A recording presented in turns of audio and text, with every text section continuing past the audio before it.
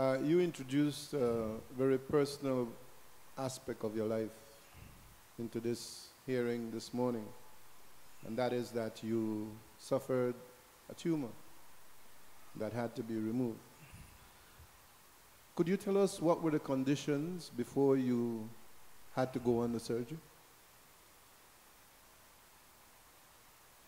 Condition in regards to the preparation of the surgery? No, the conditions you suffered.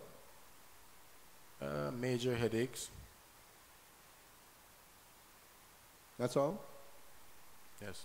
Did it cause you to forget things? I don't know. I'm not a doctor. I don't know. No, you personally had to know whether you forget things or not. Well, I forget things all the time. But before the surgery, did you forget things? Yes. And after the surgery, you still forget things? Yes.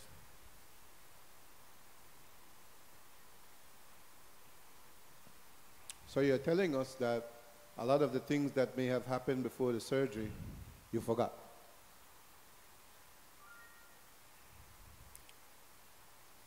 I forget a lot of things, sir. That's it. And I'm having a very difficult time this morning. Well, it's afternoon now. You told us about your surgery, and I wish you well. I hope that there are no further issues. Thank you. But as far as I'm aware, brain surgery is not done in Corozal. The hospital there, the government hospital, has no capacity to entertain that kind of surgery. I'm even sure if K.H.M.H does, although they've been building up their capacity to do that kind of thing. I never said I took brain surgery. So what did you take, sir?